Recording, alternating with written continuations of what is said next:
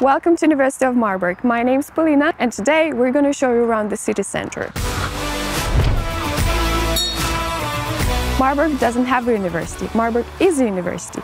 This famous slogan describes that there's no classical campus whatsoever, but there are a lot of faculty buildings all over the city, and we're going to show you some of them today.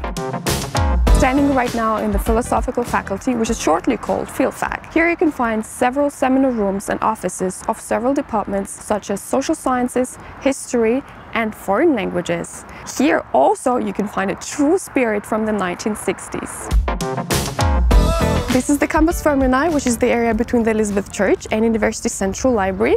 And if you want to know more about our library, we have a whole video about it, so don't forget to check it out. This building here is the Department of Geography, which was, by the way, a nice hospital back in the 13th century. How cool is that? Right behind it is the Center for Near and Middle Eastern Studies, and across the street you can find the Department of German Studies and Arts.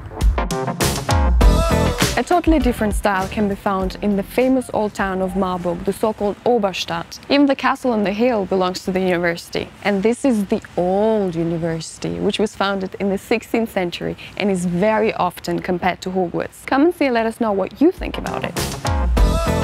We are now close to Universitätsstraße, which, as you can guess by its name, is not only about shopping, but also about studying. Here you can find the Marburg Law School and the School of Business and Economics, with their two department libraries, offices and lecture halls. Study spaces are usually open for everyone, so whenever you are in the neighborhood, you can just come by.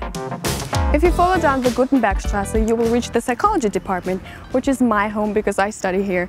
But even if you're not a psychology student, you can just come to the park in front of the building and have a lunch here or meet up with your friends. Or you can go down to the Laund River and relax over there. And that is it, guys. Thank you all for watching. And if you have any questions left, just head over to the department's homepage and I'll see you around.